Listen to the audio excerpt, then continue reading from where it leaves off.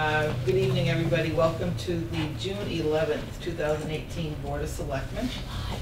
We'll call this meeting to order. Minus one select board member, but I'm sure he'll be along. Consent agenda for tonight. We have the warrants, AP 1850, AP 18505, PR 1851, AP 18515, or is that an S? 51-2. Okay. PR 1852S, AP 18F252, AP 1901, AP 1851-2. We have established development of an ambulance oversight committee. Appointments to ambulance oversight committee. I'm not sure if did we want to, we're going to be okay with that? Well, we can always appoint these and may have to readjust afterwards. Yes. Okay. Appointment of special counsel, appointment of special employee retroactive to June 6th for Thomas Reedy. That would be the lawyer for the senior center. Appointment to the fire substation building committee, Eric Beal. Appointment part-time dispatch, Brianna Yusko. Hadley media appointment, Glenn Clark. Resignation alternate plumbing inspector, Richard Whitkus. Use of the town common. Most had Holy Redeemer, August 5th for overflow parking. And end of the year transfers, which we have not, did you get them? Yeah, it's in your, okay. in your documents, but there are three of them. Three of them? One for $3,300 for the select board for professional development and additional services for interpreters during the extra town meeting. We have town insurances, which was a negative $20,664. That's because we've been upgrading our properties, particularly having wastewater and roofings, and so that increased our property values. And then finally, the financial audit for FY17 short $1,500. And all of these can be covered by transfers to close out the fiscal year 2018.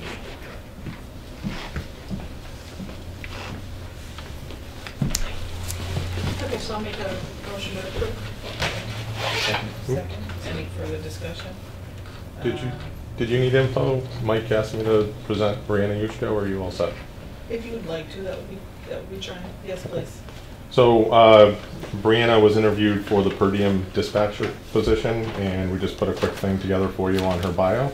So Brianna is Yushko is a resident of Hadley and graduated from Hopkins Academy in 2009. She was also a member of the Hadley Fire Department on the call force. She started her senior year of high school, 11 of 09.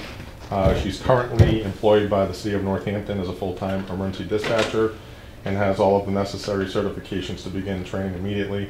She currently works the midnight shift and has been employed by the City of Northampton since 2014. And I think she's going to be a home run for us. Thank you. Eric Beal, did you know about him coming on the fire substation committee? No. I didn't either. We had talked about it. Was there openings? I think there's still one additional. One additional opening. But that's great. Love to have Mr. Beal. So, You know, yeah. Yeah. Okay. Hadley Media appointment of Glenn Clark for the open position there too. And resignation of alternate plumbing inspector Richard Whitkus. I missed those two things there. All in favor? Aye. Aye. Thank you. We'll go right to the, if you don't mind, David, we'll go right to the audit presentation. We'll get you in and out. Get it out of the way. Here's pass it down. Here's some we already have them. So my name is Tammy Campbell. I'm from Lansing Heath, and I'm the partner in charge of the town's audit. I'm here tonight to present the results of the town's fiscal year 2017 audit, so primarily the financial statements and the management letter. I'd like to start by just giving a brief overview of what an audit does and does not do. As an auditor, we often find there can be this misconception when people hear the term audit. They think that we come in and we pour through every single transaction that passes through the town during the fiscal year. And that is not the case. An audit is not designed to review 100% of the transactions that come in and out of the town on a daily basis, nor does it provide assurance that every single transaction is processed in accordance with town policies and procedures, or even state and federal laws and regulations. Instead, audits are conducted under a set of standards known as government auditing standards. And those standards require that we plan and perform our audit using a concept known as materiality. Now, materiality will vary based on the size of the entity. So for instance, materiality for a large city will be different from that of a small town. In fiscal year 2017, the materiality for the town's general fund, your main operating fund, was about $125,000. That doesn't mean we don't look at anything below that amount, because we certainly do. It just means that auditing standards say we should focus our testing on transactions and balances at or above that level. Now, during our audit, we spend a good deal of our time in the more significant, higher risk departments, such as the treasurer's office, the collector's office, the assessor's office, and of course the accounting department. We perform a couple different types of testing during our audit.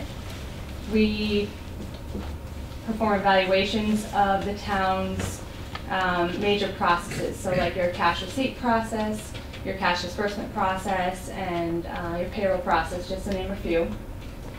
And then we design procedures to test those controls and make sure they're operating effectively during the period under audit. We also perform what's known as substantive testing to make sure that the balances that are reported in the town's general ledger and ultimately in the financial statements are accurately or adequately supported. So for instance, we'll test to make sure that your cash balance in the general ledger is supported by reconciled bank statements from the treasurer's office, or that your receivable balances are supported by a detailed balance due listing from the collector's office. We also perform a bunch of various analytical and review procedures like during the audit. Now, I know that was like a very brief overview of what we do. Does anyone have any questions about that? Or, feel free to stop me at any point in time if you do have, questions about what I'm talking about. I don't know if you guys have copies of, okay, perfect. You just don't have the actual paper. I'm going to start by looking at the financial statements, which is the bigger of the two documents. Now, the town's financial statements are presented under rules established by the Government Accounting Standards Board, or GASB. And there are essentially 5 parts to the financial statements, or sections to the financial statements. There's the audit opinion, management's discussion and analysis, 2 sets of financial statements, and then the footnotes. The audit opinion is the only part of the financial statements that actually belongs to us. And in fiscal year 2017, we issued the town an unmodified opinion on the financial statements, which is the best opinion we can issue anyone. And that means basically that based on the results of our audit testing, we felt that the town was in compliance with generally accepted accounting principles, or what's known as GAAP. After the audit opinion comes management's discussion and analysis, which is like an executive summary to the financial statements. It provides a brief overview of what's included in the financial statements, as well as some of the key numbers and results of operations for the past fiscal year. So if you want the abbreviated version, that's a good place to kind of start and look at things. After that come your 2 sets of financial statements themselves. You have your government-wide statements and your fund basis statements. And we're going to start by looking at one of the government-wide statements, which is on page 11.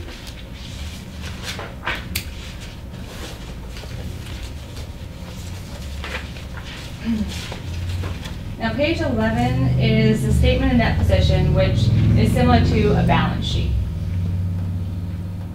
This statement is one of your government-wide statements, and it is essentially GASB's way of taking a governmental operations and showing it like a business.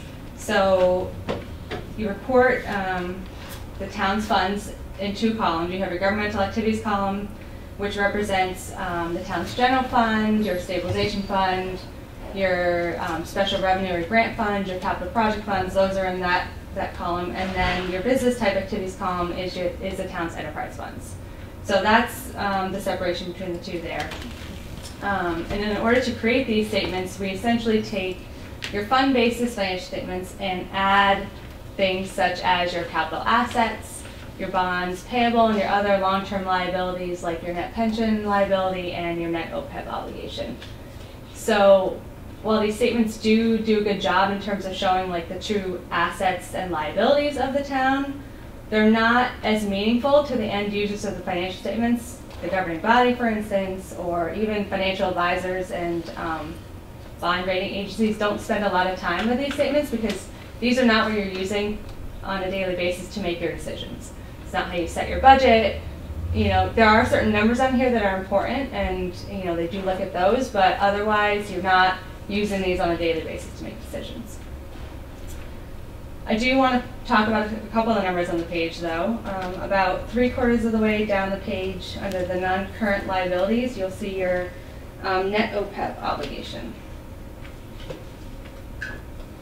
At the end of fiscal year 2017, that liability was about $5.2 million. And if you recall, when the standard was issued that required cities and towns to book this liability, they allowed GASB allowed you to calculate the total liability, amortize it over a 30-year period, and basically book a little bit of that liability every year. So as of 2017, you have about 7 years of that liability booked. They have since changed their mind and issued 2 new standards that replace the previous standard they'd issued. And in fiscal year 2017, because the town has an OPEB trust fund, you were required to implement GASB standard number 74. Now, that standard did not change any of the numbers actually reported in your financial statements. What it did was add some additional footnote information and some schedules at the back of the financial statements that include information about your OPEB trust fund and what the total liability will be. Next year, the town will be required to implement statement number 75, which is going to require you to book the entire liability, which in your case, you know, increases the liability from 5.2 million to like 6.9 million, somewhere around there, based on the most recent information we have from the actuary.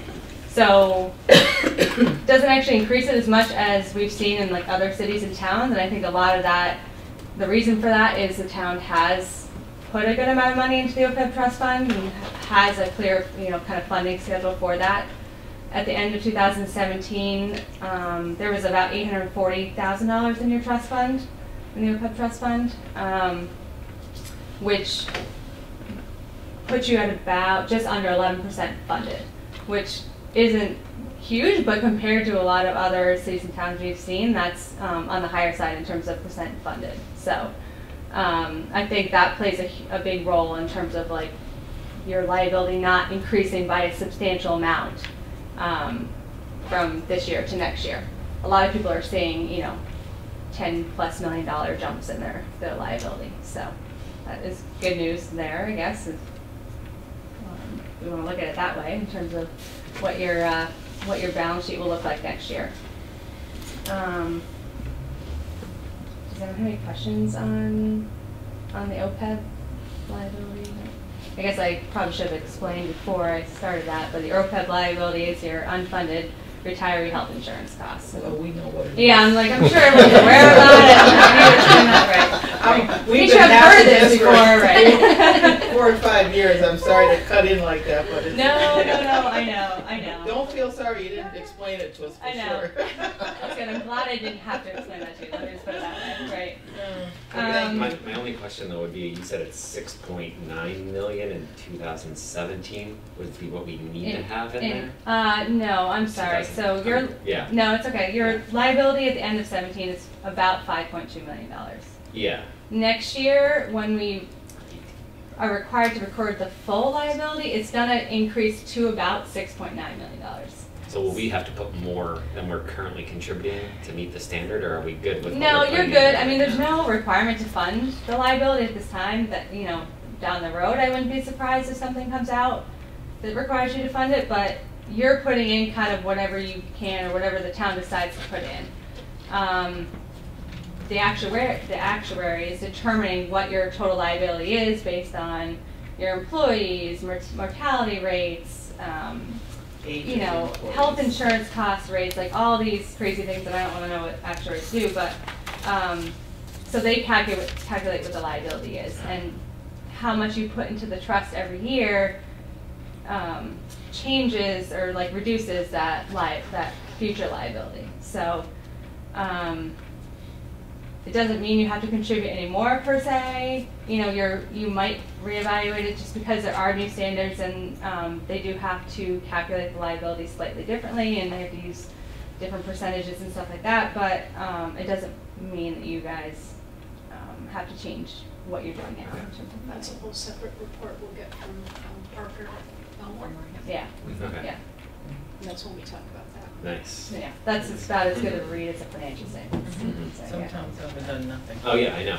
Yeah. No, there's. And Yeah. I know we already put in more than we would Oh, yeah. like to right now, but you know, I'm just wondering if it I was gets. trying to keep up. No, Yeah, there's we're no- trying to keep up with it, but Yeah. it's a big. It is a big number. Mhm. Yeah, it is. Another big number on this page is the line right above that is your net pension liability, which the town was required to book for the first time a couple years ago. That number represents the town's share of the Hampshire County Retirement System's unfunded liability. The town itself is about 4.7% of the total system, so you're booking essentially 4.7% of the unfunded liability of the system itself.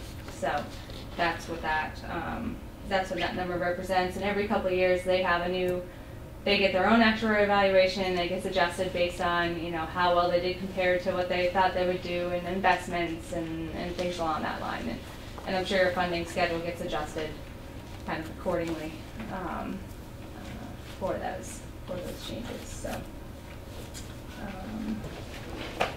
that's all I was going to talk about on this page, unless anyone had any other specific questions.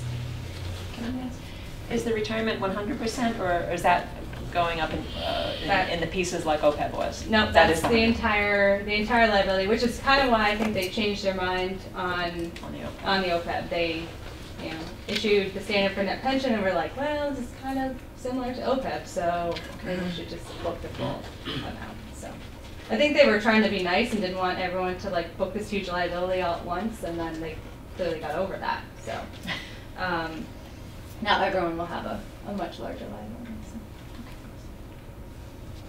That's a good question, though. I get that a lot. Okay. The next page I want to look at was page 13. Now, 13 is one of your fund basis financial statements, which is a little more in line to what you're used to looking at when you get a report from the town accountant, with the exception of a few things. Up to the far right, you have your non-major governmental funds. That column there consolidates your special revenue and your grant funds. Some of your trust funds are grouped in that column. The capital project fund and your community preservation fund, they qualify as what are known as major funds, which is why they're presented separately in here. And you can see those as separate columns in the financial statements. Now your water fund, although it is an enterprise fund in terms of how the town treats it and operates, it doesn't qualify as an enterprise fund for financial reporting purposes, because the definition of an enterprise fund means that it has to cover all of its all of its expenses, and it doesn't pay all of the debt that's associated with that fund. So it's reported as a non-major or a governmental fund in your financial statements.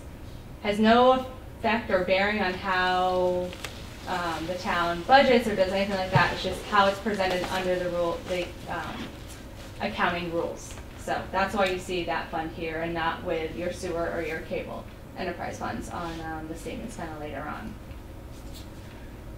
The first column there, the general column, that's your general fund, but it also includes your stabilization fund balance. I'm sure you guys have heard this explanation before, but a few years ago, GASB issued another one of their famous standards, which required the stabilization fund to be combined with the general fund for financial statement presentation purposes in order to align how all governmental entities were reporting their stabilization / rainy day funds.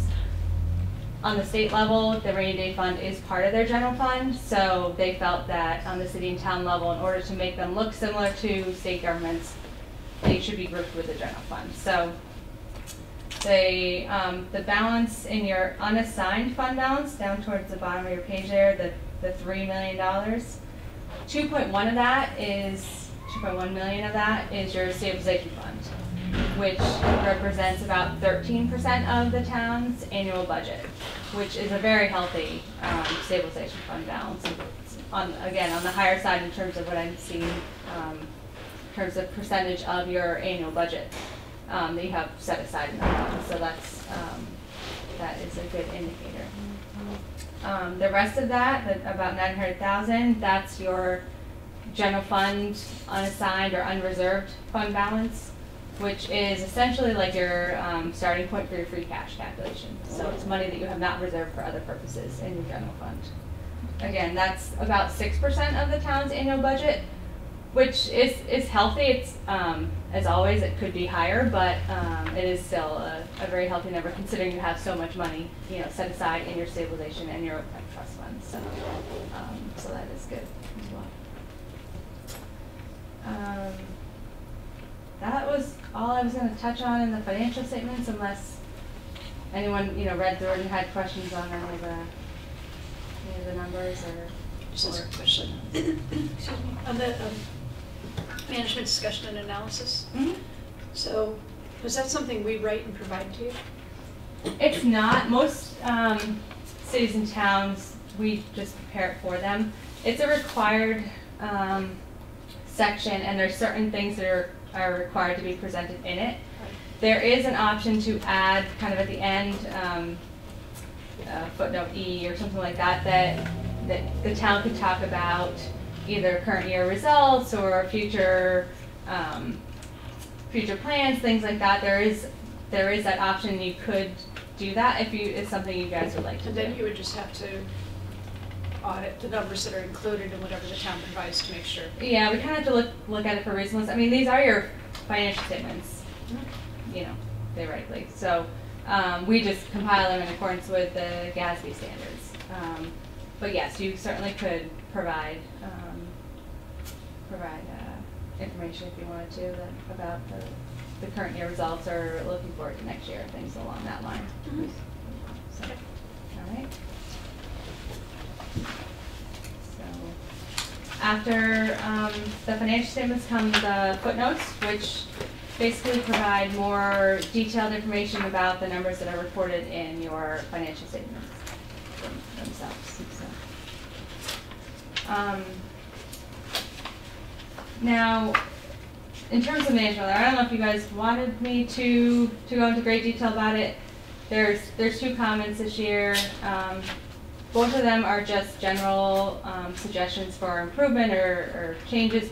If you read the responses provided by management, both of them have been, I believe, addressed at this point in time. Neither of them were what we call either a significant deficiency or a material weakness that would mean that there was such a large deficiency in the town's internal control structure that we feel would need to get brought to the attention of management. So that's a good thing. But I can talk about them if you like. I don't know if you really up to you guys. I don't think you have to. Okay. Is there anything else that you wanted to bring to our attention, or that was? No, I don't think so. Thank you very much. All right, Thank you're you. welcome. Appreciate it. Great night. It's good to know we're not in too rough a shape. So Holt's a baby now? He'll be 4 in a while. Yeah, no, Yeah. not a baby. Yeah. No, 4, 6, 8, and Thank you so much, 10. Tony. Yeah, you're welcome. Have a good night. You too. Oh, yeah. Anybody here for public comment tonight? No? I guess we're good. Did you have anyone for public comment? No, I was just checking, I wasn't sure if John was here. Sit Been here down. once before. Did you want to say something, Marlo? Yeah, just real quick, as most of you know, we're inspecting the sewer lines on Route 9, the rest of the length from where we left off. We're about halfway in. I met with the person in charge today, and we have found nothing to this point where it's an emergency case basis. So I wanted to get that out there. We still got a ways to go, but things are looking a lot better than they were in the first 2,000 feet. So I just wanted to give a quick update in case anybody was wondering. I guess, well, at this point, while you're talking, we could say that you were elected to the Tri-County Board Oh, yes. in your position. Would you like to explain what that's all about? Well, the Tri-County Board is, it's 3 counties, directors on a board. I was actually selected for the Hampshire County Director. I'll represent Hampshire County, like when we go to meetings to Boston at the highway level, report back, and then I report back the information to the directors in Hampshire County. So, Congratulations. thank you. Thank you. It's an honor out of everybody to be appointed, so we're very proud of that also. Thank It's a you. good thing. It's a Especially a little good old Hadley. Little old Hadley getting in Yeah. there. On the big stage. Show 'em how it's done. Well, I got a phone call today. They're looking for a representative for the higher level, but I don't think I have the time for that. So, We'll keep you busy enough. oh, Don't there's a worry. lot of retirements, through the system and whatnot. So, I want to get my feet wet in this position before I head for 14 meetings a year down in Boston and report back to the whole. Yeah, but those connections are, I mean, seriously, they're important. And I know, Mike's done work at the regional level, and,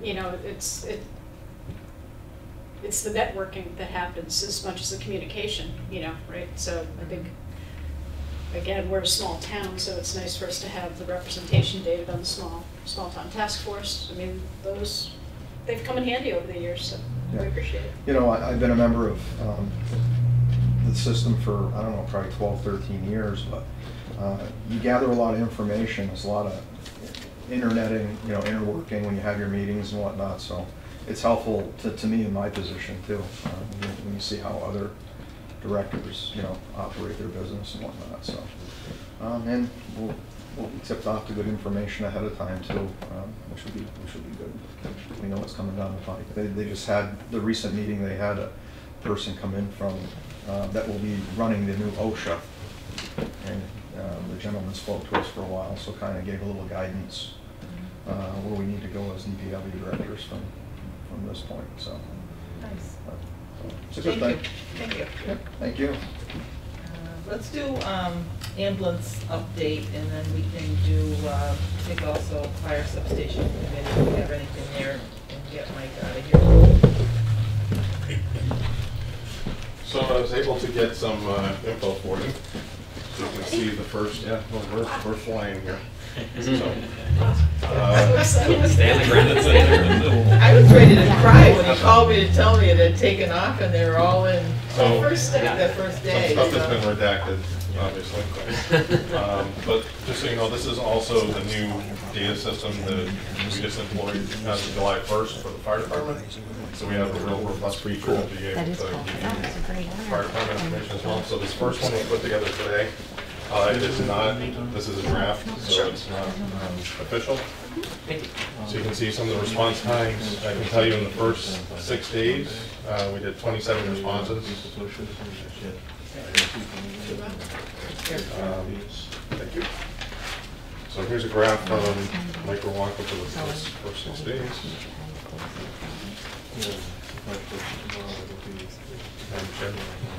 Thank you. Monday is Monday. Real basic. And this last part is, this is the new Hadley Fire Department software, so you'll be able to see our full-time and call force responses. It breaks it down by response for EMS and fire. So this is making our lives so it's clicking a couple buttons and bam, we got. So it's entering the information is the difficult part. All of our folks are being trained on it right now, so when they come back from a call, they enter the information and. Did you have another one of these for David? Oh, sorry. Might I just ask, on the units where it says Hadley Medic 1, Hadley Medic 2, so Hadley Medic 1 obviously is the one housed at Central, Correct. and then Medic 2 would be another one coming in. Medic 2 is the one that's stationed at the bridge, and they have been consistent about staffing that 16 hours a day. And then Medic 3 is not reserved for the town of Hadley, nor is Medic 2. So Medic 2 will go out of service to Holyoke, but they let us know that. Medic 3 is dispatched up if Medic 1 and 2 are out on calls. Anyways, so that's been working quite well. We started June 29th at 9 a.m. where everybody was at the station. David came over with us, and Molly, you stopped in. So the tension was like, oh my gosh, you know, the buttons are switched, everything's changed over. We're all like, and then 9 o'clock came and it was silent. Birds were chirping. However, so we thought we jinxed ourselves being so upset about getting all this together. The dispatching protocols are all in place. They all have been working out very well. Very simple language change. So that was good. We worked really hard on that. And then that afternoon on the first day, we had a little test. So we had a multiple motor vehicle accident on Route 9, required 2 ambulances. Lucky enough, Assistant Chief Stromgren and one of his firefighters was driving back from picking up an ambulance, so they stopped on scene and were assisting with it. Then we had an additional call up the street for a car on a tree. That turned out to be a refusal, which worked out well. Our protocol now is, action is very, their emergency room doctor requires them to actually have accurate refusal forms. So myself and Deputy Chief Bryant were on scene first, and the gentleman there with his child said, I have no desire to go to the hospital, my wife's on her way up. Our protocol, we asked them, would you mind waiting? We could have done a paper form like we've always done. The fly car came up with a paramedic in it, did their evaluation, and a true refusal form was generated, so that's nice. And onwards, and it just like it snowballed. So you can see the number of runs in the first 6 days was pretty intense. So question for you, on the Medic 1s that stationed out there, are we transporting to Bay State?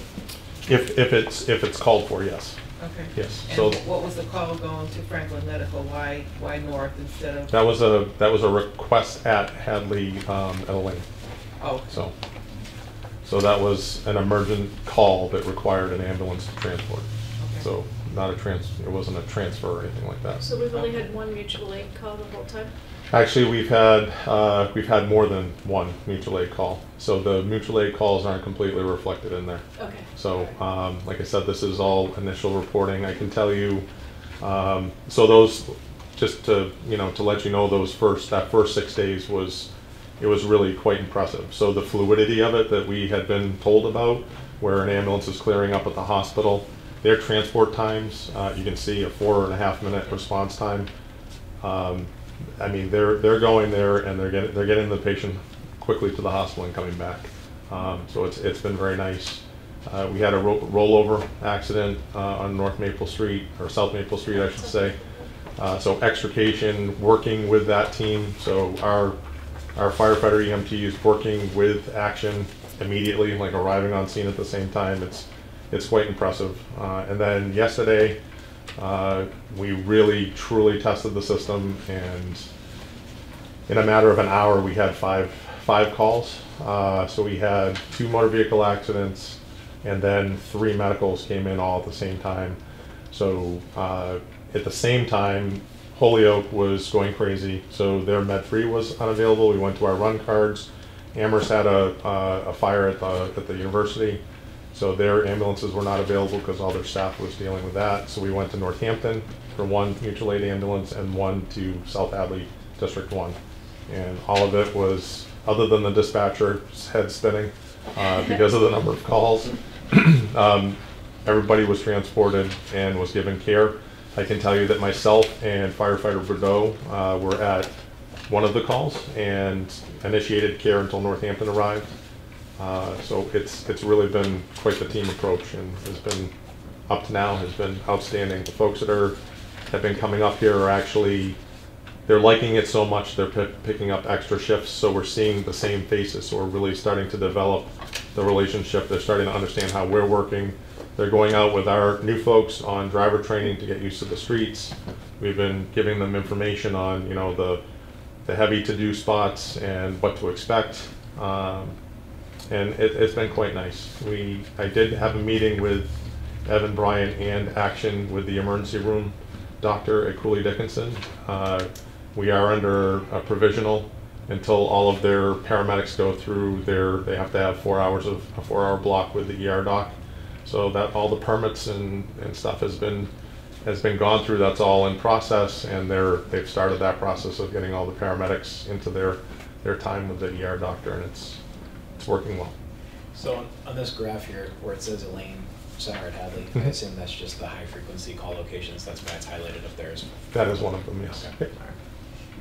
So I do want to add that Chief Mason said that his officers are extremely pleased that when they go to a call, that there's a very limited amount of time when an ambulance has been called, and they're right there on the scene. So everybody has been working well together, and they're very happy too. So I mean, it's a good public safety thing going on right now, and we'll just keep on rolling.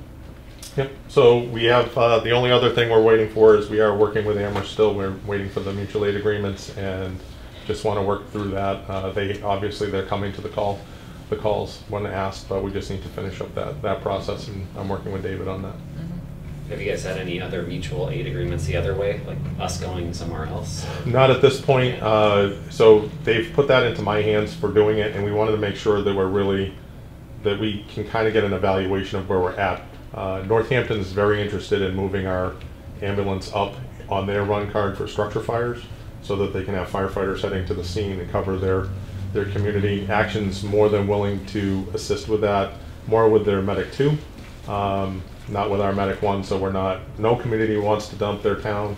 If it's required, we'll do it, but we want to make sure that we have the ability to, get an ambulance out and get it to our community members if needed. We don't want the system to be strained, which it was yesterday. One of the things we were talking about before was that now that we have a distinctive ambulance in town rather than just Amherst Fire Department, I've had a ton of comments of, wow, I see that thing everywhere, it's busy, it's always moving. So I think people didn't quite realize how busy the Amherst Fire Department was covering Hadley at the time. So I think it's a good thing. And like you said, 4.5 minute response time is quite a bit better than what we had. So. We've also been continuing the outreach. So we were at the library yesterday, and I was really surprised with the number of little kids that actually said, "Forget the big yellow fire truck, we want the ambulance." So that was great. You've been relegated. And tomorrow we're actually going to Winfield Senior Estates to meet with all the folks over there. They requested a meeting with the ambulance. So we're going to be over there in the morning with an ambulance because they want to see the ambulance too. And so it's been working well. Our quarters, we're working on some concepts for some better ideas of housing, just because of the location and what's going on in the building. So we've been working on that, and we're working with Action to see if they can maybe assist with the costs on it. And it would be something that would probably be for us in the future as well, as something for when we're expanding with our staff. But like I said, they help out with cleaning the station. We have duty assignments now for both groups. So in the morning, they're cleaning up the kitchen, they're cleaning up the bathrooms, and cleaning trucks and making sure everything's in order. So it's quite exciting. We're still, you can see how busy we are. The nighttime, so after 6, it's still stressful. We still have a lot of medical calls and a lot of calls for the fire service side of it, and you know, we're still lacking there, so that's the discussion we'll be working on next. And hopefully with the continuation of the ambulance oversight committee, we can start reviewing these numbers and this actual information. And I think that you're gonna see that, you know, Action has already offered to have an additional ambulance in the station, and we're working on that plan for within the next 6 months to a year, that they would be, you know, we would be assisting with staffing to have that second ambulance in the station or up north, and or something along those lines. So we're providing an additional piece of equipment with the staffing that we have on already. All right, so since you've mentioned up north, how about we'll roll into the fire substation building project? Where are we at with that, and where do we want to get started on that? So the OPM, Phil Colombo, was away last week. He has spoken with the architect, and they've requested a meeting for next Thursday. So we will be doing our kickoff meeting to get going again with that, and we'll sit down and start and pick up where we left off, basically. So Who's there's your really no architect? information at this point. Who's your architect on it? Do you know? You don't Is have it somebody that's working in the current? We don't have, no. Yes, Don't there's have one the yet. OPM, we have an architect, because we did the initial design We did for the the North initial. Hadley ball field. Yes. So that person that put that design together is part of the OPM's project team. You're right, I stand corrected, it's Charlie and Melvin. Caleb, yes, Yeah. thank you, Caleb, yeah. Yep. So they don't have to go back out No. for, oh, that's good. Basically, the way we're looking at it is the design that they have, it's just relocating it onto a new site. There might be some tweaks, but we're trying to limit any costs for changes on that, so whatever we can do to make that work Well, on the we new don't site. have to bring any of the fill or any of that Correct. stuff in, you know, that we were gonna have to do to the other one, so that's gonna cut some costs Mhm. on the other field Yep. too, so, you know. Do we have a plan on how, there were some abutters who had repeatedly expressed an interest in Purchasing property. yeah, carving off a slice? I mean, do we know how we're gonna deal with that? Yeah, so right now, the select board signed a lease, which is gonna expire in about 6 weeks for a farmer to use the property. So when that's done, I've given the OPM the site survey. One of the things that will be revealed in the site survey is that that tobacco barn is a couple of inches across somebody else's property line. So we're gonna either have to tear down that barn and/or carve out a certain part of that southern part of the lot in order to correct that deficiency. And this is something that just happened back in the old days. Build a barn here, Yeah. it looks good. But then there's also somebody on the other On side. the other side is expressed They an want it interest. for horses. So that would be something that I would bring to the select board, I think probably in September, once we're through that agricultural lease. Okay. I just want to make sure, because when it came up, we promised, you know, that at least it would be given audience. So I Yeah. just want to make sure it didn't get Well, and lost. we want, well, first and most of all is that we want to be Site our sure of what building. we're going to put ours first, and then we'll figure out about where extra property we have. So our project comes first, and then we'll deal with everybody else's request after that. I did receive an anonymous letter on that about the properties up there, and just making sure that everything's reviewed first before there's any offers out for purchase of the property. Yeah. Or if there was any offers for, you know, It didn't sound like that letter needed to be anonymous. well, it was. So, So our project comes first, and where Mhm. we're gonna place the building, and then we'll go from there. Tobacco barn probably ain't a big issue, so that. No, it's at the other end of the Yeah. field, it's over by Sarginski's, So isn't that if it's- Sarginski's property? Who's Uh, that property That was that puts Kukreski. it? McCretsky's, I thought, Is it? yeah. Paul behind Paul's. his house, Paul. yeah. So, you know, Paul was interested in saving that barn, you know, Okay. 20 feet or whatever, 30 feet or whatever. Well, you got 15-foot easement on the side of the barn, kind of make it legal if we are gonna go and square off the property, you know, as long as we got room. Okay, we'll take a look at it when it comes, when we move along. Before Mike leaves us, can I ask a question that's actually related to the senior center project? But it involves Mike. want to invoke him as an expert testimony. Oh, boy. There you go. Are you okay, Madam Chair? Okay. Go for it. Can you explain 15, just, because John just mentioned it, 15-foot easement, 30-foot easement, what is a requirement of the fire department related to the easement coming from the proposed senior center siting out to Russell Street? Yeah, Hearing that- conversation yeah. about it having to do with a requirement. The for driveway fire. width, you mean?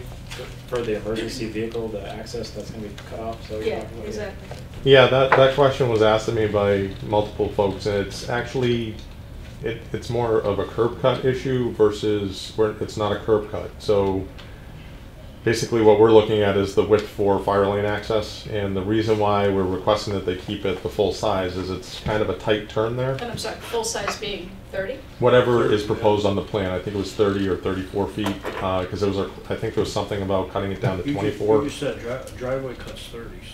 Yeah, I think it's 30 on the plan. So it's 30 on driveway cut, and it's 15 feet on the back and the sides, and then it's 50-foot setback in the front, whichever the front. You're talking about the driveway, or? No, she asked both questions, the easement on all sides of the building and the driveway.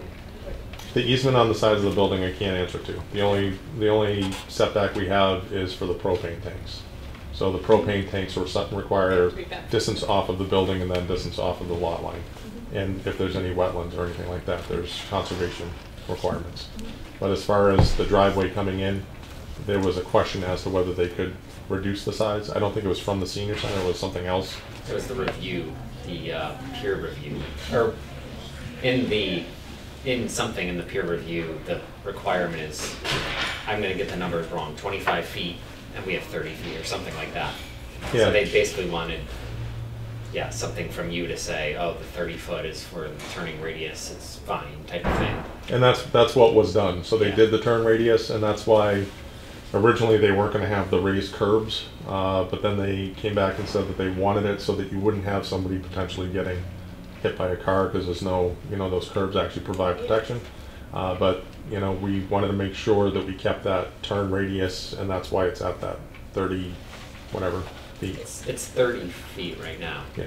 Isn't that pretty standard though for emergency e-access out of, even say like Grand Oak over there, they put in that street for emergency access, so you'd have two on one area? Yeah, I That's mean, basically obviously what it's called always, for. yeah, I mean, there's been discussions about making it a true fire lane, putting some sort of putting bollards with a chain up or something, so those are still, issues that are being discussed. So it's not being used as a driveway in and out all the time, but if there's an event, you could take the chain down and, They usually Yeah. have like a breakaway chain Yeah. that you can just yep, roll through. yep. Don't scratch our fire truck. Plastic chain. No, So they no. just- Breakaway is we just cut it. Does it You have the please, Mike? tools. What Mike just said, does that make sense relative to the conversation you had today with the OPM? Well, I think he has a different idea, so my understanding is that the 30 feet applies to the intersection of that driveway, the easement and Route 9. And we're talking about a curb cut here. Yeah, that's maybe where we're not talking about the same thing. I was told about the access between the Legion and the Hadley Senior Center. Is That's this where about that's where I was talking about. increasing the easement width? Yes. That's what That's I the heard. question. and that Yeah, was the so that's, reference. I think that's because we have the existing 30-foot right-of-way, which that could be, that's a broad definition. Mhm. And then we need another 30 feet to match up to that existing curb cut that would get you into the senior center parking lot. Mhm. So it's, what we need is 60 feet But of Mike total doesn't need easement. 60 feet. I mean, we're not landing airplanes on Yeah. this. No, but it's, We I don't don't need know. a 60 At foot, Route that's not 9, right? required in No. any. well, Huh? it's because of the way the property is laid out. I don't, I'm just saying that's what they have on the plans right now. That's not right. Because they're gonna do parking over the right-of-way and then a Because fire we lane wanted next to to make sure that. we maximize the Legion parking. Yeah, So, okay.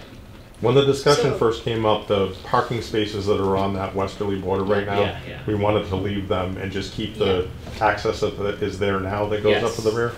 So, The existing entrance, Yes. pretty much. That's, Right. I think that's it, is there is that existing path there, but it's Mhm. not necessarily, we don't have any kind of agreement for that existing path right now. Could you theoretically do a swap? We'd still need that 30-foot right-of-way that we have currently for all the utilities. correct. Yeah. Unless we put them under the road or something like that. But that was one of the initial discussions and agreements, I believe, was keeping the parking there Yeah. and then Oh, moving yeah, we want the to keep the access. parking there for the Legion. Your utilities are going underground anyway. You're gonna pave over them anyway. Yeah, and that's where the parking would be. Right, so that's Right. okay. Yeah. Okay. But then we need another 30 feet for that, that emergency access. That's the problem. That wasn't, Well, see, what that they- wasn't asked of me, so I think that's maybe where the Yeah, but discrepancy They that's is. why I weren't wanted putting to any do the- barriers in there. I can show you this too, what they're proposing. Maybe it would be better if you see that image, but that's. Yeah, that's the one I saw. But there's yeah. no That's the one you saw. barriers there. There's no barriers There's no in there. barriers, no. Yeah, No, it's just. so there's still an access. Yeah. 9 times out of 10, there's not gonna be any parking in the back over there. There's always gonna be up closer to the building itself. That's for other functions that they might have there. I mean, is the concern that the Legion might put up a structure there and not allow the, I think that it Fire was truck, just I mean- trying to make sure we ensure that being a fire lane or emergency access route, because it's in the plans right now. okay. So I think it's more about, You're still going through their driveway. yeah, it's about going through their driveway and do we want to maintain that as some kind of legal or have like an Well, you easement can't take there? it from them. We can't just put a road in there and say we can do it. No, So, well, I mean, what do we have it makes written? more sense to me now why the topic came up. I was just having trouble mapping back to what you were saying previously, which I thought we were all set. And then I thought it was like, oh no, we now need more. So this is a crossing the Ts and dotting the Is discussion point, but certainly something that, again, we're, trying to be cooperative with our neighbors. So, okay. There is an Now I FPA understand. standard, so I can follow up if you'd like on that, so. Because It's just I it thought you may were talking come about up. the internal area, because there was the question of the curb cut, and they said it's not a curb cut, it's because it's the driveway access between the senior center and the Legion parking lots. So that's what I Okay, thought you okay. were talking about. Okay, yeah, there's so many areas. Yeah. to Right, think about, exactly. yeah. I thought for a second you meant in the front where the bollards are, but that's, yeah. Okay. Anything else on the library or the senior center? I don't have any updates, Okay. other than the planning board meeting is next Tuesday, so. Okay, so we'll have something next Mhm. Wednesday. Yep, library committee met, we met on Monday. But again, we're just rolling You're all through our set, Mike. process. All set? Yes, Thank you. thank you. Oh, I guess one update is we did vote on the senior center to go with a shingle roof on the senior center, unless there's any changes at the next town meeting that allows a metal roof to be on a building in the historic overlay district, such as the senior center. Then So we they're would go gonna with a bring metal another roof. thing for the fall town meeting. Yeah, and it would be right now it's gonna be an option on the construction documents to have a metal roof. But we're gonna be moving forward with, for presentation to the planning board next week, a shingle roof. Yeah, because the planning board said when we had that discussion with them, that it was the way the bylaws currently worded is what is causing them to say no to the Metal roof. standing seam, Yeah. whatever you call it, metal roof. Seamless one. And this question was posed, well, because back then, the bylaw didn't necessarily contemplate the fact that all of the existing buildings would then have a metal roof on them. So now if we brought it back to keep actually the character of the whole thing and make it conducive to solar, maybe town meeting would want to go for allowing it on new construction as well, and that would impact the library. So that was a conversation with Jimmy Maximovsky, and said, yeah, that's what would have to happen, right? Yeah, and I've prepared an article for that. Okay. Let's go back up to water abatement process. Well, I'm Well- sorry, just before, can I just ask? Sorry, I interrupted you. Just before we leave the building projects, as Christian said, we do have that planning board meeting next Tuesday, so where do we stand right now relative to their issues being addressed? What's the latest? Latest I heard was that Tom Reedy was working with the OPM and the architects in order to come up with the solutions to the 3 issues raised by the planning board. I haven't heard anything specific. I know that they've been working with the Conservation Commission about using some of the green space for parking. They've been looking at alternative parking designs, but I haven't seen anything specific at this point. The OPM did say that he was going to have Tom Reedy get in touch with me this afternoon. I haven't heard anything. And I know they were digging test pits over the senior center today, which was part of the overall I thought we had drainage done design. borings on that property. We did the We needed borings, but they borings, wanted the test pits, and I don't know how that influences the whole design, but they were digging it today. I know that was a hurdle. Yeah, five pits, 12 feet deep, and I was instructed, well, told that they found nothing but sand, so We knew that's a that. good thing. Yep, that's a good thing. The center of town.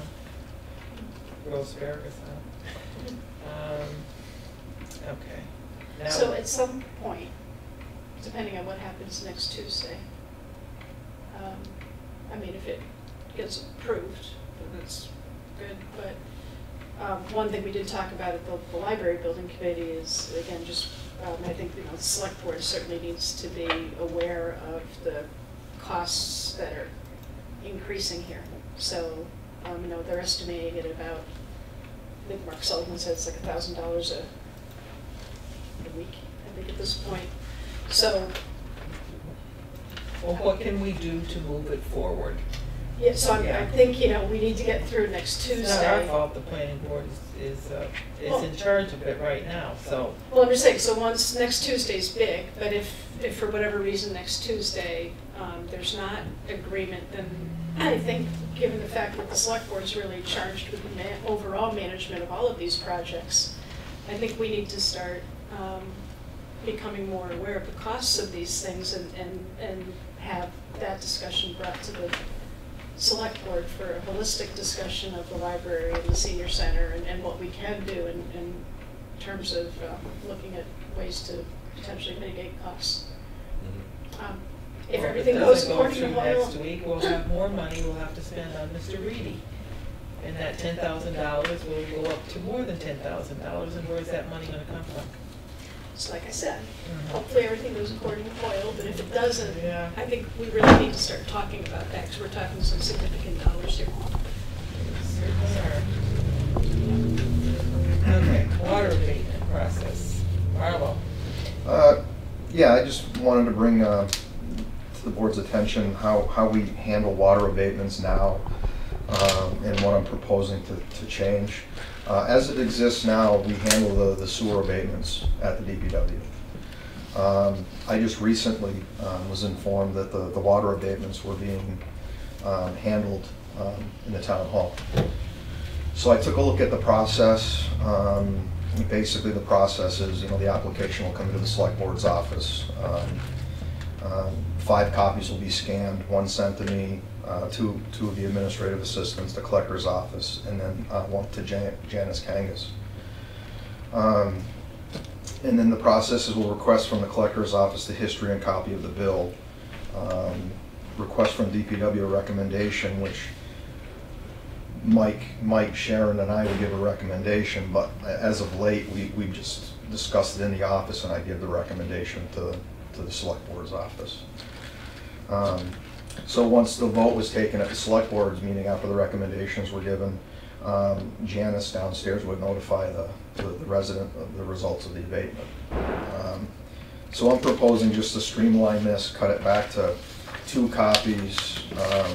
Basically, the collector's office, my office, deals directly with the select board's office, and then the DPW would make the phone call after the vote's taken.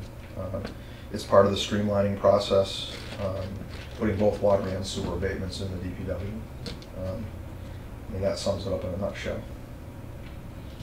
How often does it happen? What do we get, 2 or 3, 4 per cycle. You know, sometimes it's all done in the collector's office if it was an error read or something went wrong with a gun or something. But overall, I don't think we have many as a general rule. Yeah, bill 4 times a year, so there's usually 1 or 2 Or to abate based on a computer error or some sort of reading error. And then there's, every now and then, there's a significant issue with somebody with a leak who claims that the leak was not actually their fault or their responsibility. We always want to keep customer service close to the source. So- Yeah, well, that's the other part of it too, keep it under one umbrella. I mean, ultimately, when it comes to the board for a vote, for discussion, it's the same thing. It's streamlining how it makes it to you folks, really.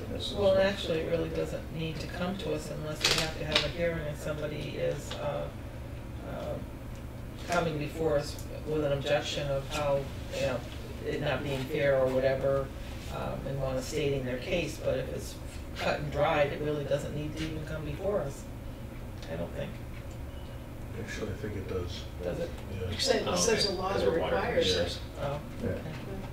Well, And why aren't the wastewater ones coming to us though? Because we're really the sewer commissioners also. They do come. They do come to John, us. I think we're talking about process to get the process to you. They to the do board. come to us. Yeah, they do Yeah, come to you. I have seen them. Yeah, Yeah. yeah. But they don't come in the same form as the water ones, so. If there's an abatement, they do. Yeah, it's on the same form. Yeah. But water and sewer recommendation would come from the DPW as opposed to, I should say, the paperwork being handled in the process to get to you folks on the board is handled all in one spot now rather than water handled in the town hall and sewer handled in our office down there. Just put the two together. Overall, we're not talking about a lot of time. It's a matter of saving some paper and taking some steps out of it and streamlining it directly to the board is what it boils down to. well, I don't know if it's something we need to vote on as a board, but I'd like to make a motion to change it to the recommended new process. And it's, like you said, it eliminates paperwork, it takes a couple people out of the mix there, and it starts bringing everything into a DPW, as a DPW should be both water and sewer. Second. Any further discussion? All those in favor? Aye. Abstain. Sounds good. And then seasonal and temporary workers for the DPW. David, you wanted this on too with Arlo? Yeah, I'll let Marlo speak about it, but basically it's a way to get some economical temporary help without all the associated benefits and long-term costs of the town and all that. Keep going. Yes, I have a lot of experience with what I call a summer help program from when I came from Greenfield. It can handle a lot of the small labor that we do on a daily basis, and the qualified people can be doing other things like setting drainage or repairing drainage, so on and so forth. You're talking like painting fire hydrants, mowing? things Yeah, like that. mowing, Yep. breaking some of the highway department free from the standard mowing day to day. So the other part of it is in our field, it's dwindling, as John knows, water and sewer licenses. The program is 3 or 4-fold. In my experiences over the years, we've actually had summer hires or temp summer hires come to the DPW full-time and be successful in water and sewer or highway or whatever.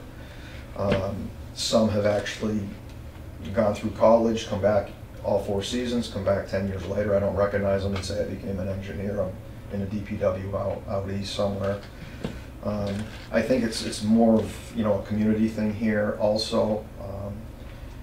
We can talk about the process further, but the way we handled it in Greenfield was generally Greenfield college student got first right of refusal, or they had to be 18 years old.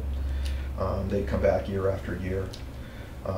If you didn't get any applicants within the town, then you go outside the town. I mean, we had a pretty hefty program in Greenfield. We hired 12, 13 a year, but that's not what I'm looking to do here. So I just wanted to lay it out that, you know, it'd be good for the community to get a community college kid involved, make some money, go back to school in the fall, get some of the general labor done, gain experience. In my experiences, some of the summer help their second or third year, they were jumping right in with highway and water and sewer and doing you know, some skilled stuff. So I do have temp wages line item in all my budgets. I mean, it's not bountiful for 3 or 4 people, but it was a program I had brought up back when I did my organizational change about 1.5 years ago. It was part of my org chart. We just haven't gotten back to it to establish it, but I wanted to bring it to the board's attention. It's something I would like to try next year, possibly 1, maybe 2, depending on budgeting. So I drafted up a job description and what a posting would look like, and I would welcome any comments from the board or. I say the more the merrier, as long as you can manage them with 1, 2, 3, 4, whatever you can handle. I mean, why not? Do it now, you got 2 months. Yeah. Yeah. Yeah, That but you you need them right now.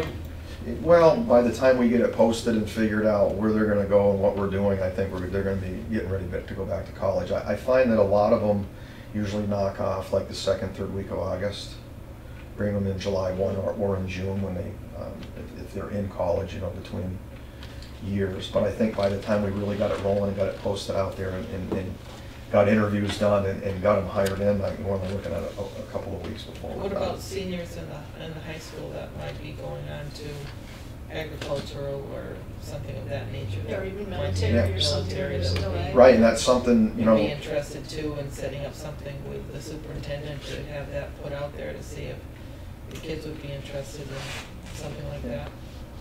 Yeah, you know, and as I drafted it to be 18 years of age and have a driver's license, that's really the only requirements. It's pretty amazing once you get some of them trained how independent they can work. You've had Take the kids- truck and go off with a 0-turn mower and mow the town facilities for the day and then go. You have kids over at Smith School that are from Hadley that might be interested in working for the town there in small engines or things like that, which Yeah. would be repairs and things like that too, so certainly would be worthwhile exploring that this coming year for next year too.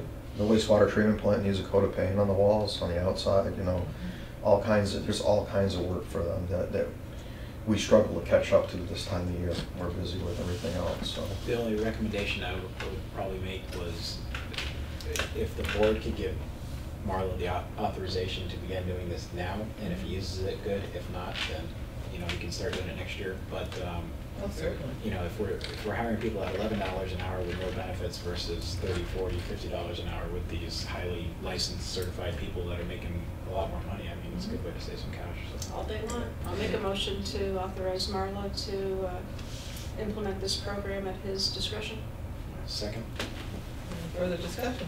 The only thing I was gonna say is to have like a term, you know, an end date or a start date maybe, but other than that, I have no other. Yeah, it's I think a good usually idea. 3rd week of June, 1st week of July, depending on what's left in the Yeah. budget at the end of June. Yeah. We start looking in March or April generally, taking the apps or into May as you know, the college kids are getting Yeah, out. I could just see somebody applying and be like, oh, just stay here and keep working or Yeah. whatever you wanna do, so just having a term, And- or, so they can have expectations how much you're asking to Yeah, work for. temporary. They Yeah, want a yeah. temporary. And if you can get them to come back to 3 or 4 years of college, it's, believe it or not, it's a pretty good incentive to have, you know, that quarter raise, 11 to 11.25 or 11.50 the It's like the following year. lifeguards at the Yeah. beach, they're the same ones over and over Sure. for 4 years while they're in college, Yeah. Yeah. you know? I've had some very good experiences with this. It's pretty, it's pretty cool when they come to you 8, 10 years later and say, hey, I'll never forget, you know, the first time I messed up on that mower, you talked to me, and I'm an engineer now, or I'm doing this, or whatever, so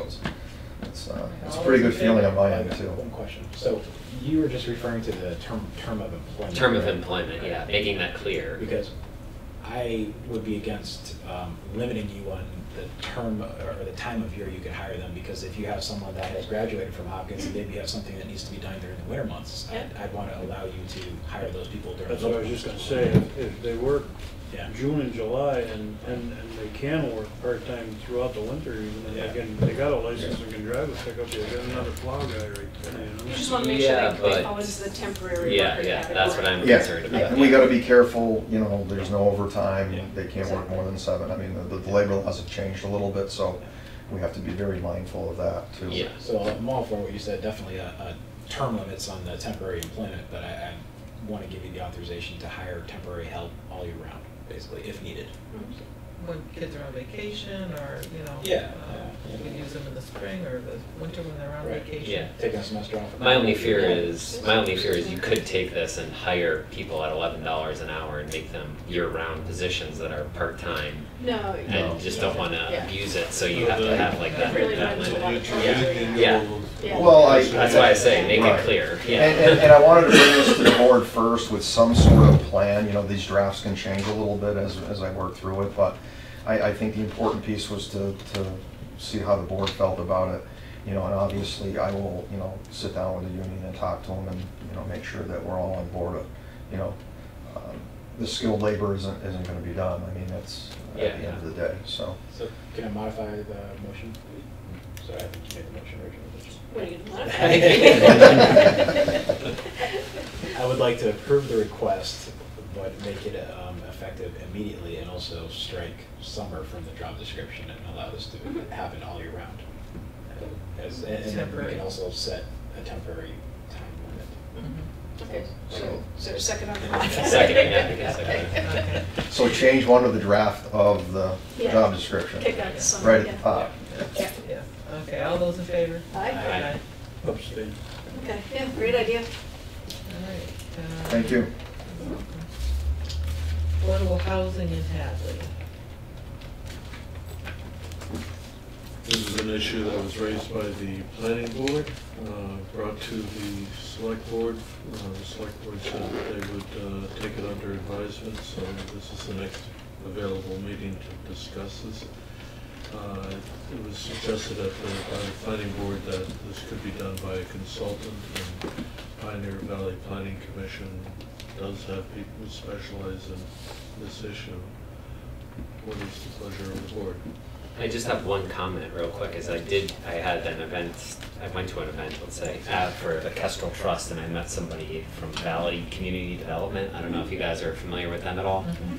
They said that they might have some interest in talking to us. I don't know what that would entail, but I don't know if that's something we could do in parallel to. Is that Joanna Collins or who's? Yeah, I talked to Donna Cadana, but she recommended Joanne Campbell to talk to her. Yeah, yeah, yeah. Yep. So Go I, ahead. just a little bit, so I'm on the board of the Valley CDC. Oh, okay, there we go. And I had brought in Joanne and Donna to the planning board. They went over and worked with them a little bit. They could come and talk to you and explain the whole process of how it works. They do it quite often, where for a fee, of course, they do the monitoring of it, the vetting of the going through the low income to make sure someone is qualified. They deal with East Hampton, Northampton, Amherst, and Hadley is in their area. But So who actually does the vetting on all of that now? So for the existing stock we have, do you know who did the income? Housing Authority? Valley Housing Authority? I don't think so, because they don't want to do any It's additional. a state agency, and the name escapes me, under the DHCD, Department of Housing and Community Development. They do a census of our affordable housing and give us a report every year. So would this be redundant, or would this be a value added? I think this would be value added because DHCD just does the inventory. They don't. Does it cost anything to do this, or is this? She just said there would be a How much fee. are we, yeah. how much are we paying Pioneer Valley? We just got the bill, and I think it was $800 and some odd. But if we did it with Pioneer Valley, I would explore doing it through a DLTA grant. Well, that's what I mean. They're set up with the grants, and it seems pretty reasonable, some of the fees that they are charging us, and they're charging the planning board. Well, I don't mind talking to both of them, Yeah. you know? I agree with you, I mean, I don't want to, yeah. I You mean, know, if it'd be there's grant interesting money to hear what available, Pioneer. CDC does. Yeah. Yeah. And I didn't know if Valley CDC seemed like more about development, where also we need some maybe negotiation with existing facilities as well, so. Mhm. I don't know if they would do that, Yeah. because they really focus on the development, but, Yeah. so, yeah, I mean, they talked about that with the planning board a little Yeah. bit. Yeah. So maybe we could have them come in, and maybe the planning board would want to be present as well, hear the. Yeah. So their development they focus on, is that building lower income housing developments in communities? Is that what they work on? Yeah, so like there's, in Northampton right now, there's the lumber yard, and there's, I can't even remember how many units are going in there, but they're all gonna be the lower income housing. So the applications will have to come in and they'll have to, now those are apartments, and it depends. Like they were involved with, East Street with the condos, that's a little different because that's ownership. Right. And that's where you get a 6%, they take like a 6% fee to do that. But the apartments are a little different because they gotta keep up on it and they gotta keep that, monitoring it. Because once It's an ongoing service. it's an ongoing thing, yeah. Yeah, I don't mind finding out more about what, I mean, yeah. what they have to offer and then compare that to planning commission. Because I think we have to kind of look at a multi-pronged approach, you know. Mhm. Do we need new development? Do we need to renegotiate with? I don't think we should Or- personally be looking at bringing in more. Yeah, we're way over our numbers as long as we We're can at- keep what we have. Correct. Mhm. So. I mean, we need to be doing negotiations with Mountain View Apartments is what our goal is right now. To Yeah. get some of these others to keep the percentage in Winfield of the number of low-income apartments that are there. That's how you get your number and your percentage. And that's what we need to do with people that build those without adding any extra buildings. Well, I mean, the message I heard from the planning board is they just want to make sure it was clear to us that it is our responsibility, not theirs, Right. Mhm. to manage this. And that we kind of been resting on our laurels almost to a point because we had so much inventory, but the rules change and all of that, so we need to have a program in place. So I think that, so in my mind, the question is, who do we work with? Is it the Valley CDC or is it? Sorry. I'm just keeping us awake. Yeah, or the Pioneer Valley Planning Commission. Yeah, we don't know, there may be services. Whoever's most effective, and maybe a consortium of people that work with. All right, so I'll work with Amy and we'll start putting something together for a little bit later on in the summer in terms of appointments and talking about options. All right. David, do you have anything for your report, short and sweet? Short and sweet. I was up in Lake Winnipesaukee for a week. That's good, short and sweet, thank you. We'll move on, since you haven't been here. Well, actually, there's a lot that's going on, but let me just give you the major updates. We've talked a lot about this already. Town hall fire alarm system and DPW fire alarm systems are expected to be installed at the first week of August. We'll have to do some coordination and make sure that we're not interrupting our operations.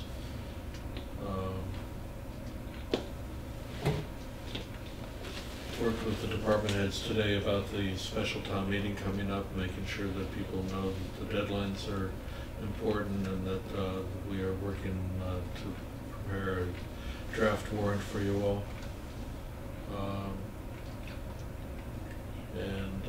Capital plan, we had a meeting of the capital planning committee. We didn't manage to make quorum, but we had a very good discussion about DPW and the capital needs.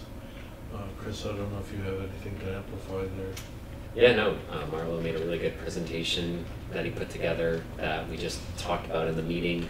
And I'm trying to think if there's anything. I think it's good to see the 10-year, see some of the needs that are repeat needs year after year, and then have some long-range planning options in there as well. So I think it was good.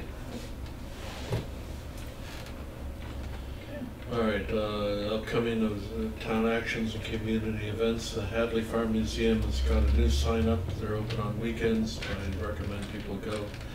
CPA funding request due July 30th. Special town meeting articles due August 1st. And then we have a POCA Mass coming up on August 5th. If any questions arise, I didn't go over much of the details here, but We know where to find you. you know where to find me, and there's a lot happening. Okay. Actually, I got Yes. one quick thing. Got an update on there's been a lot of questions on the new crosswalk. A lot of phone calls been coming in. Latest news I got this morning was they're just waiting, everything is done, they're waiting for Eversource to hook up and then start testing this thing and Good luck. get Yeah, it so going. Tim was saying at the meeting this morning, Yeah. yeah, Eversource is a real problem right now. Yeah. So that's where we're at. That's why it's been sitting there for 3 or 4 weeks since the electrical's been done. The inspection's been done by the town, so just waiting on Eversource. I got one question for Sure. you. Did we get our money yet from the insurance, from the levy? I reached out to commercial insurance. I said, here's the claim number, what's the deal, give me a call. I have not heard anything back. Can So- we just send a bill from the town to the people that did the damage, since their insurance company isn't taking care of it, and go that route in the meantime? All right, Because that's what we'll do. it's been pretty, just a demand letter or something along those lines, Yep. because it's getting silly at this point. Okay. In large, dark font. Yeah. Okay. We just wanted to, in open session, say that we now have a contract with our chief of police for the next 3 years. We settled that with him at our last meeting, so I think that's for signing Yes, that's right tonight. here. Do we need to have a motion in open setting? Make a motion to approve the contract as negotiated with Chief of Police Michael Mason. I forgot who he was for a second. And any further discussion? All those in favor? Aye. Thank you. All right, and then we were gonna just touch lightly on what our, let's see it there, here we go, goals and objectives for the select board. At a future meeting, we should discuss and bring forward with us our goals and objectives, and we have all these people to do. We have, No, this is just that inventory from Inventory. the project. Yeah. okay. So, but I think what you're talking about is the goal setting for the department heads Yes. that are Do. due. Mhm. Yeah. All right, so you've got about 5 department heads that you normally ask for, do some sort of evaluation and set some goals for the town administrator, building inspector, chief of police, chief of fire, DPW director. I don't think I'm missing anybody else. Usually start with a request that we do a self-evaluation based upon what we identified as goals and objectives from the prior year. And then using that information, then you can go ahead and put together your evaluation and set goals and objectives for the coming year. So I was thinking about this today. I mean, and they're going to be the grassroots goals and objectives. So the department heads come to us and say, we really need to. But then there are other goals that are more organization-wide that seems like we should work on at least some of them. Mhm. So just, I keep having this dream of us actually having a strategic plan someday, but try to nip off pieces of it, so, developing an interim solution to address human resource, IT, and finance needs. I think we have a sense of what the longer term solution is that involves far more significant funding and staffing, but we still need to get from here to there. Long-range plan for the town buildings, including the swing space for the library and senior center construction projects. Identifying efficiencies and cost savings opportunities at the administrative function level, which is what the stuff that's here is, and we already agreed that we're going to form a subcommittee. I'm going to try to get that going in August. long-range plan for the planning function itself. I mean, planning board members keep coming in saying, look at us, you know, we're gonna have to We'll leave. fill that in. And then a comprehensive review of salaries and benefits for all town employees. I mean, we keep pushing that off and pushing that off. So, I mean, those are things that probably aren't going to come necessarily from the department heads when they come in with their goals. And I'm wondering if we could have the opportunity for everybody here to come up with their own list and then, again, pick a few off, because that's going to help inform what we may be asking people who are involved in supporting these things would do. Okay.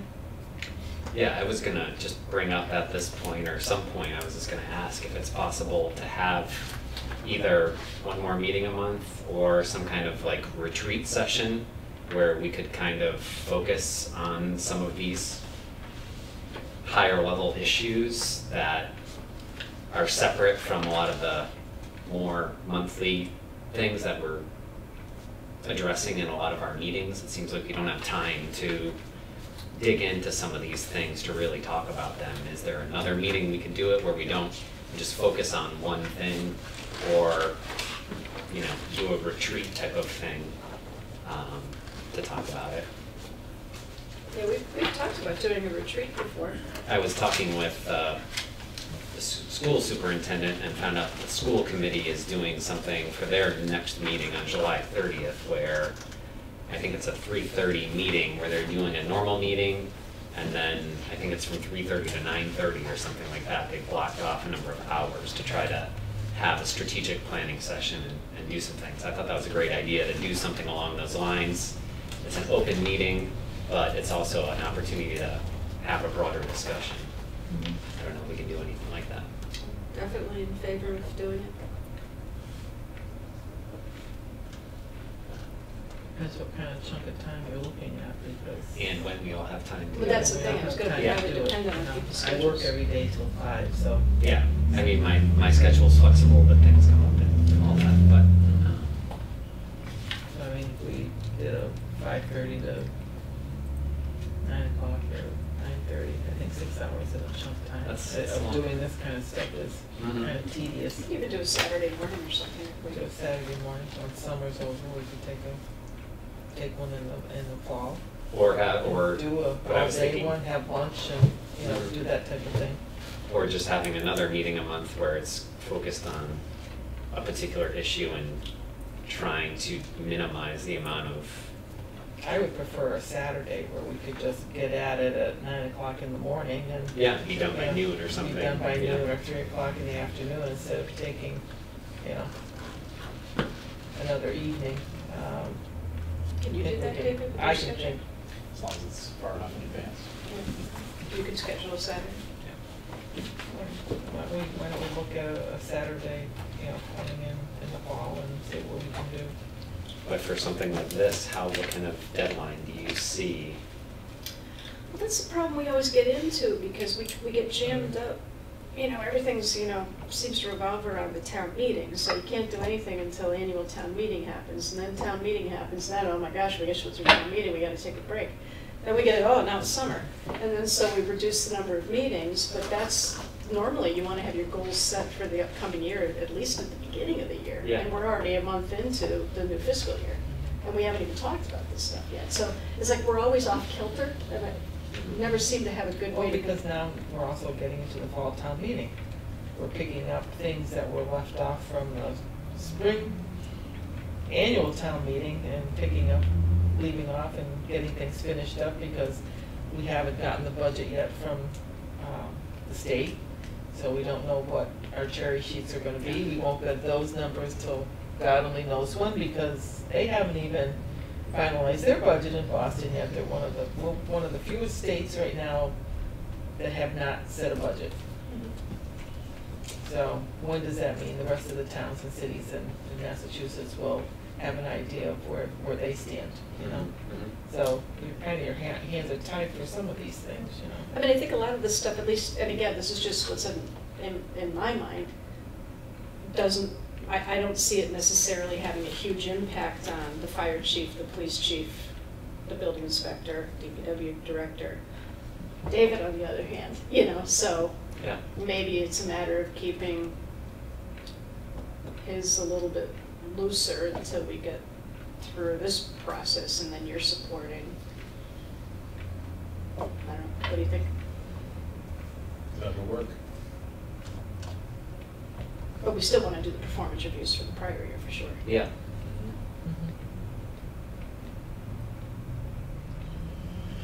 Yeah, I mean, part of the process is that I come to you sometime in October anyways, and I say, okay, we're gonna start working on the next fiscal year, and there's gotta be some sort of marching orders that go to the department heads. And that's all based upon what are your goals and objectives, what is your vision for the town. But like this year, using that HR, IT, and finance, everybody said, yeah, those are huge priorities. Yeah. But then we ran out of time because we Yeah. bumped it up too close to, so I think that's why we have to do it before that October, right? Right. Yeah, right. that's what you're saying. Could we just devote a meeting that's already scheduled to doing some of these tasks and just not do any, not take any critical new business or not do a, ambulance update or whatever that meeting, and then just catch up on all that stuff the next time around, unless there's something urgent that needs to be taken care of. I think today we did an ambulance update because of it just. Yeah, no, it was starting helpful. out I'm there. just saying for the Yeah. future, Yeah, let's just focus on knocking this out. I at that don't meeting. foresee us having an ambulance update every time we have a Oh, meeting. sure. Yeah. We'll have a But, quarterly report probably from the Yeah, oversight committee. that's fine. yeah, Well, what about your agenda for August 22nd? The only thing that's on there is Mr. Rotuno will give you a 5-minute presentation on his internship. There's no other issues that are on your agenda at this point. well, let's do some of that then. Pretty much devote the whole meeting and be done with it, or you think we can cover what needs to be covered in that one meeting and do that? Well, I think mainly if we're setting goals, there'll probably be a whole bunch of, okay, well, you guys go do that. I mean, Right. to-dos coming out of it to finalize it, but yeah, I mean, if we could at least get the framework in place. How about the evaluations? Can we do that at the same time as far as, or is that gonna take a little longer? That'll Yeah. take a little bit longer. Yeah, we don't like to give people too much short shrift. Okay. You did a fine job, next. You not so much, next. We'll talk again. Would that be just curiosity? I think last year we did the self-evaluation, and then we came back for kind of the new goals and objectives. It was kind of like two separate meetings. Yeah. Just curiosity, what would be the thoughts of combining them and get the department head completed in one meeting? Because some of the goals and objectives carry over the following year if we presented them that way. Mhm. Just a thought. I'm just trying to think from my If perspective. you're ready to do a self-evaluation and present your goals, then I think that would be fine. Mhm. Yeah, I'm done with that. That would be good. And we always reserve the right to swap something out because something Yeah. else comes and say, well, you know what, So now that let's- we've done this, we think. So drop let's that and do pick this. some to come on the 22nd and that gives them a month's time to do their evaluation and set their goals, and we'll do them in August. Okay? So just to be clear, August 22nd, I wrote down goals and objectives for the select board. We're going to be adding goals and objectives for the department heads. Is that That's what I'm going to take hearing? up the whole meeting right there. No, I mean, Oh, just that? just the department heads could be, So which is more critical, the evaluations or the goals and objectives, or what do you think is, which comes first? Well, the self-evaluation should be with the goals and objectives, so I wouldn't anticipate that they, like Marlo said, they spill over to one another, so. but I think what David's asking is, do we want to commit the time as a board determining what we think the overall goal should be for the town for the year? Or devote the time, and so again, it's kind of a problem because, I mean, my own opinion is always you take care of the people stuff first, because it's not fair to you know, especially if you have constructive criticism, then somebody's 3 or 4 months into the next cycle, and they don't have a chance. Well, I think some of our goals and objectives are what our department heads bring to us, and what we feel would be our priorities and our goals for the coming year, and how we would prioritize what they bring. So the Department of Revenues recommended that the select board develop a 5-year strategic plan. Okay, that's a lot of work, a lot of unified visioning. We've been making incremental steps towards getting that. There are a lot of pieces that are falling into place to help make that happen. You did the SWOT analysis, for example, beginning an attempt to look at, okay, so what is the shape of the future for you in terms of good things and bad things, things that are challenging, things that are going to be easy. We've done a number of other things, such as the financial management report by the Department of Revenue. I mean, I think, and the master plan, and pretty soon the updated open space plan. I think these things are helpful to put together a strategic vision. I think one meeting of the select board is probably insufficient to come up with that 5-year future look forward.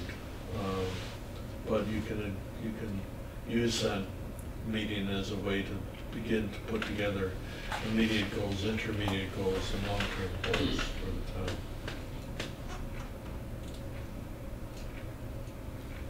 To me, yeah, that takes more than one meeting. It's going to be, I mean, either adding an extra meeting a month or having some sessions to kind of focus on these things. Without that, I just don't see us being able to get it done. What if we did on August 22nd, what if we did the employees piece of it, the department heads that are, and then plan on another meeting, it's an extra meeting for just the select board, whether that's a Saturday morning Okay. or another Wednesday night, whatever. That's fine, so let's start with August 22nd. So we'll start there. So it's And the then- department heads. Okay. Do we want to address this issue again next week to try to schedule a further meeting, or how do we? You know, maybe Joyce could, can you and David, like, throw out some dates? That's what I'm working on Okay. right now. All right, so we have September 5th, September 19th, September 26th. I think the farther you put that off, the closer you get to your town meeting, and things get jammed up. So I'd say September 5th is your best opportunity. But that's a meeting we already That's a have normal scheduled, meeting. right? That's a We're talking normal. about adding one. So what Adding about one. August 29th? Is everybody around, or is that No, that's before Labor Day. The 12th. That's- September 12th? Say that again, Sean. Oh, are you talking a Saturday or another Wednesday? I have another Wednesday. I'm not around on Saturdays till the end of September. Yeah, the 12th. I don't know, I fell off the ladder today. God knows what I'm gonna do today. You almost are? Oh, he almost. Fell off at the camp, off the ladder. Yeah, it was September 12th, I should be okay. Is he going home? Yeah. Is he Get in that hospital? calendar icon. I'll see you tomorrow. My husband made me switch. I loved my iPhone. I'm gonna put you in touch with Mr. Android. The 12th, yeah. Well, That's either fine. one. The 12th. Does that work for you? September I gotta 12th. check my September schedule. 12th. With headquarters? No, there's another race in August, I'm not sure I'm going. But this is September. Oh, September. September 12th. Oh, okay. Does that sound okay? Yeah. Okay. All right, so that looks good. No, the August 22nd one, I might not be able to make. Okay. All right, let's, any news or announcements? I think we have Mr. Boisvert. Yes.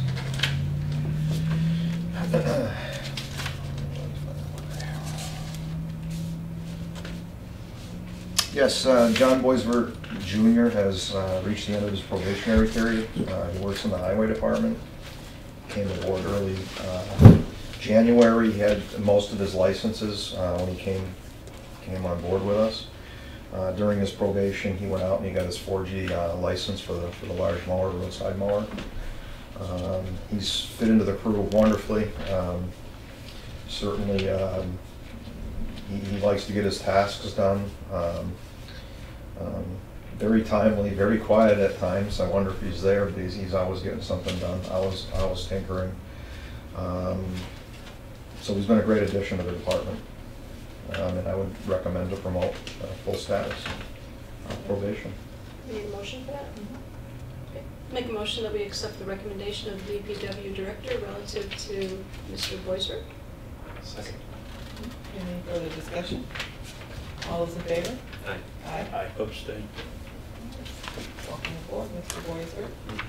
Off probation. You had one, right? I did have one. I had condolences to the family of Nellie Zakowski Griffin. She was the holder of our golden cane, and she was 100, I believe, or 102. It was 2013, she turned 100, so, Oh, wow, 105. yeah, somewhere in that range, 4 or 5. God bless her.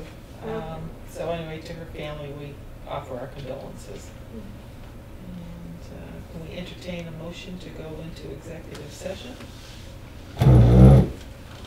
Oh, Yeah. sorry. Make a motion that we go into executive session per the provisions of Mass General Law, Chapter 30A, Section 21A3, to discuss strategy with respect to collective bargaining or litigation if an open meeting might have a detrimental effect on the bargaining or litigating position of the public body, and the chair does do declare. We have a couple of, or 3 items tonight, actually, not 4, 3 items tonight. First one related to land court case number 000190 MDV. Contract negotiations with the DPW director and strategy for litigation relative to Mountain View Apartments and a water issue. And not to reconvene in open session. And the chair so declares that going into executive session is, no, I don't get any of these things, it would be a detriment to to be in open session. Yeah, the discussion in open session would be detrimental to the interests of the town. That's it, thank you. So we better print that out for me. Thank you, so roll call vote? Roll call vote. Wiskevitz. Yeah.